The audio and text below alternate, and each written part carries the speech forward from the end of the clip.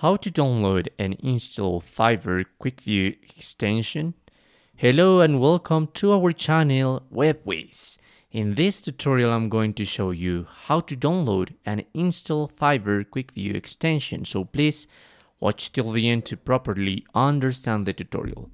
So you must open your web browser and you're gonna write Fiverr Quick View extension. Okay, so by now I'm going to let you know what is Fiverr Quick View extension. So this is a toolkit that improves your Fiverr gigs management and research, and see further details about your buyer requests features.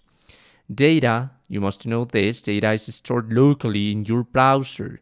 No external database or service needed. Okay, this is not in your Fiverr account. This is just stored in your browser. So if you changed your browser, you must know that probably you have lost this info. Okay, so in order to get your extension, you must click on the first link, Fiverr Quick View, and what you must do is add to Chrome this extension.